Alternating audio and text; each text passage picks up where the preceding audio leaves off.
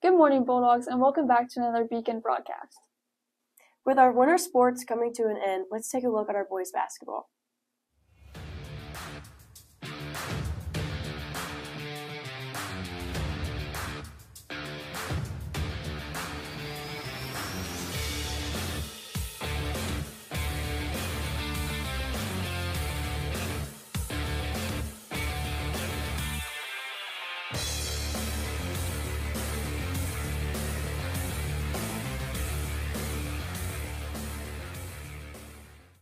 And good luck at sectionals. Sadly, on Monday the 19th, on President's Day, we had school. Let's hear what Spike has to say about that.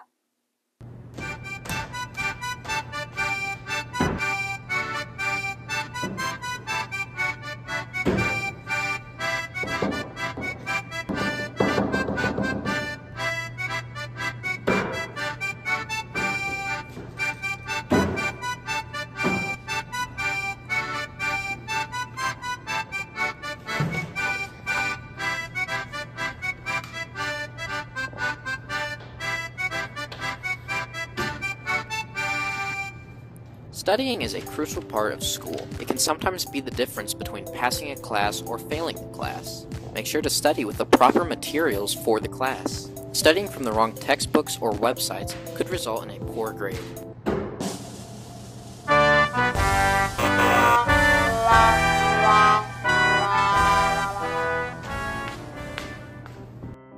If you're unsure if your source is accurate, ask your teacher. They will point you in the right direction on which books or websites to read. An hour of studying could be the difference between failing or passing your class, tests, or projects.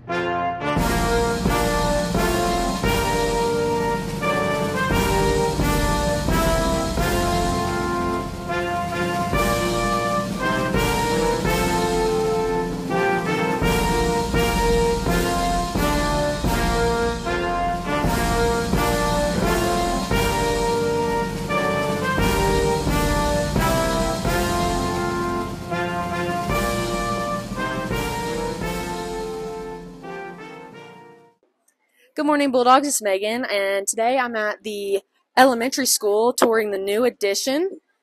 You may recognize this hallway because it used to be the book fair hallway, and now it is bathrooms.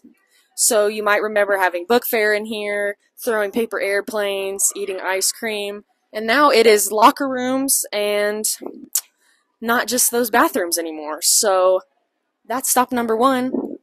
We're kind of into the new hallway now. You can see the higher ceilings, just a better design all around. Here is the auxiliary room, which is where they have the book fairs now, and they have like Christmas parties and stuff like that. Janitor's closet. That kind of looks like a lounge right there. But you can tell it's a lot more echoey in here. We got some bathrooms. But, oh, okay. So this, Miss Van Winkle mentioned to us, that's the Flex Lab right there. And they actually have a robotics team this year, which is very, very exciting for all of our sciencey students. So yeah. All right, so moving down, we got some counselors' rooms, Mr. Alexander's room, which some of you might remember he was in the office at the annex. Here we have a big old display for Chinese New Year's, which is very fun and colorful. And then here they're going to start filling up this cabinet with trophies and stuff. So now we've gotten to the end, and as you see behind us, there is a big old bulldog on the wall. And then we're going to move on to the hallways. All right, we're going down one of the hallways now, and here's a special education room. And then for my Excel students, this is Mrs. Reagan and Mr. Reinhardt's classroom. And then as we move further down, you can see all of the new lockers that they got. Nice blue and bright. And if you hear some kids in the background, then that's because it's Valentine's Day and they're having a Valentine's party. So here is some new teachers. You can see some of the classrooms they're working on, and then we got another new teacher and Mrs. Marshall. So that's the end of hallway 1. Okay, now we're moving down hallway number 2, and this is the life skills class with Mrs. Hemmering in an auxiliary room. And then we got Miss Elstro. And then moving down, we got some more lockers, and you can see the banners. And then we have Mrs. Foster's room, Mrs. Cassin's room, And then moving all the way down, we got Mrs. Moore and Mrs. Tedder, which a lot of you might remember. Okay. All right, guys, so we're in the library now, and they had a huge revamp a couple of years ago when they got a new teacher.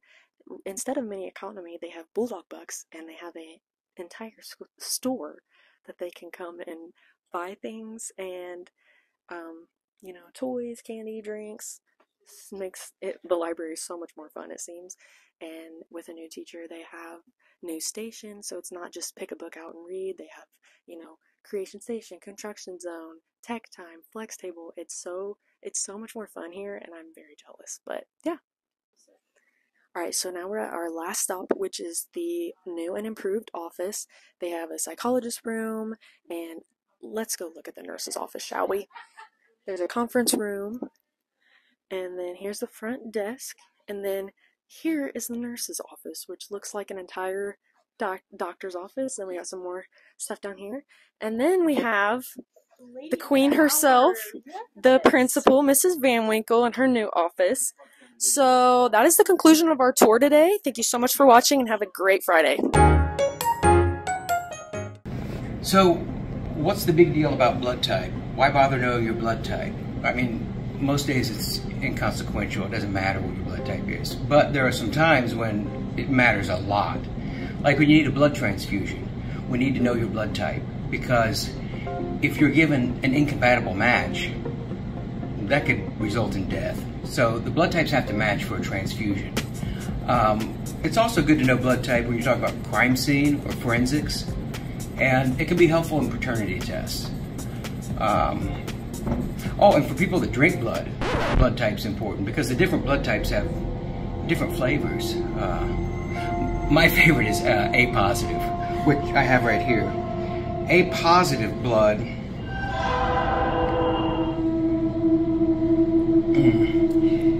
the A antigen gives it kind of a nutty flavor to override that metallic flavor, and the B antibodies and the RH antigen kind of gives it a sweet aftertaste and a surprisingly citrus note. I love it. Oz, where did you get that blood? From a student. Well, a student that's getting extra credit. It's still warm. You want to taste? Oh, no thank you. Okay.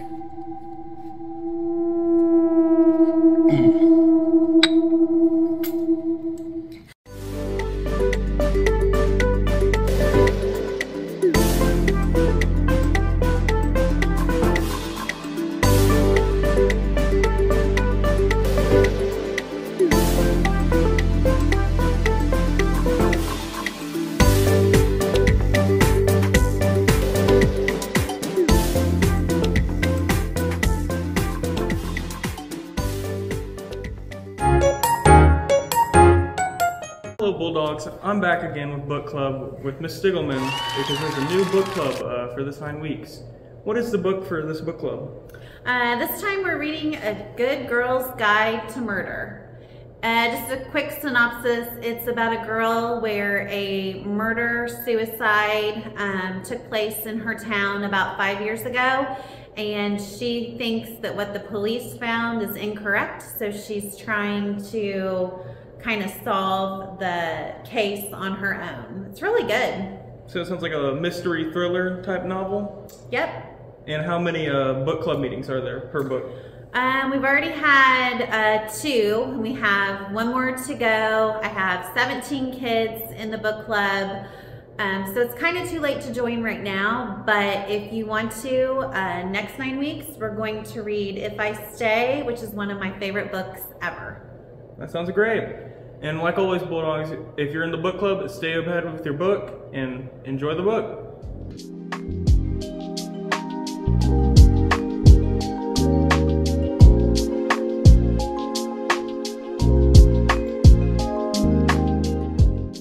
Seniors, are you struggling to get through senior year?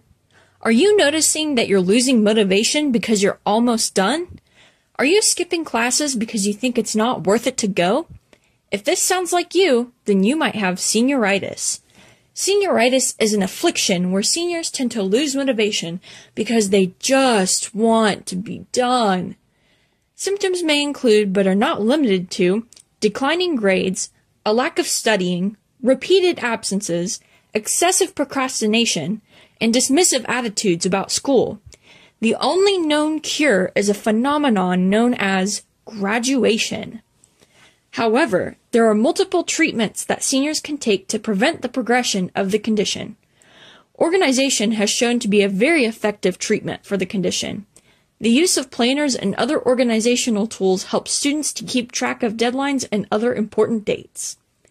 Checking grades is also an important factor in treatment of the condition. If your grades fall too low, you may be disqualified from scholarships and lose other privileges. In tandem with the previous treatment, attendance is also an important step in treating senioritis, because it is easier to keep your grades up when you aren't missing class. In relation to the past two tips, keeping up with your classwork and homework is an important step in beating senioritis. By going to school, it is easier to keep up with your work, which makes it easier to keep your grades up. Getting enough sleep is not only healthy for you in general, but it is also a great way to prevent senioritis. The American Academy of Sleep Medicine recommends that children aged 13 to 18 get 8 to 10 hours of sleep per night. Getting adequate sleep helps to increase attention span and motivation, boosts mood, memory, and learning, helps to strengthen the immune system, helps to reduce stress levels, and much more. Prioritization is key in defeating senioritis. Staying focused on school and the most important things like due dates, college deadlines, scholarship deadlines, and graduation can help to give you an extra push of motivation. And finally, motivation is arguably the biggest killer of senioritis. Staying focused on your goals and what you need to do to achieve those goals is the most powerful defense against the progression of this condition. By taking these tips into consideration, you will almost certainly defeat the menace of senioritis. We're here with? Shay. And how much do you think this makeup product costs? I'm thinking like $30. $25, okay. And then how much do you think this is? It's called a Dyson Airwrap. It's a hair product. Like $500. $600? How much do you think this lip oil costs? Let's go. Thinking like 50. 40? You're doing better than I thought. This beauty blender? Like 15. 20. How much do you think this eyelash curler costs? Like 200. $15. Oh shoot. Who are we here with? Carter Stanford. How much do you think this lip balm costs? Probably like $3. $25. How much do you think this hair product costs? It's called a Dyson Airwrap. 15. $600. How much do you think this lip oil costs? I'm gonna go with 30. 40. How much do you think this beauty blender is? 20. $20. Good job. And then how much do you think this eyelash curler is? Probably 65. $15. That is way overpriced. Some of those items are way overpriced. I agree. Thank you. I appreciate it. Yeah. And let's check in with our color guard team. Hey Bulldogs, the Blue Wave sure did have a fantastic weekend. They started off with a successful performance at the JV halftime show on Friday. On Saturday, they traveled all the way to Zionsville, where they scored 74 points, placing them first in the state. Good luck to them as they travel to Northview this weekend to compete one last time before prelims. Do you find yourself procrastinating and not wanting to do your work? Is it because of your phone? What are the Bulldogs' screen times? Let's ask Harmony. Good morning, Bulldogs. It's Harmony Owens here, and today we're going to be talking about screen time. I'm going to check in with some of the students to see what their screen time is. Our first victim is senior Allie Bales. Allie, what's your screen time? 7 hours. Next, I have sophomore Abby Sangster. Abby, what's your screen time? 12 hours. Mr. Talbot, what's your screen time? 3 hours and 44 minutes. Next, I'm here with senior Nate Mitten. Nate, what's your screen time? 8 hours and 13 minutes. Lastly, we're here with sophomore Josie Daniels. Josie, what's your screen time? My screen time is 4 hours. This just in. The class of 2026 will be putting on a staff versus students volleyball tournament to help raise money for their junior prom. Teams will be 7 players and 2 coaches, $5 per each participant. The tournament will be on March 7th. Sign your team up online through the form that has been emailed to you. Form filled out for each team, please. Today is your last day. The money and teams and wishes need to be submitted. The money needs to be collected and turned in by the team captain. Thanks, go volleyball! So I'm here with Olivia Hicks, and she has some information for us about the volleyball fundraiser, Students vs. Staff. So can you provide us some information on that?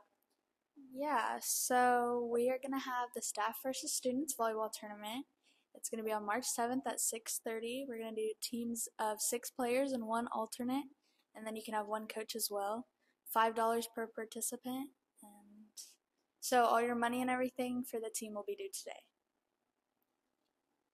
Okay, is there anything else you think students here should know about this game? Well, I've heard in the past that staff has won every time, so I think we need to make the students win this round. Thank you all for tuning in for this week's Beacon broadcast. I hope you all had a fabulous February. And remember, go Big Blue!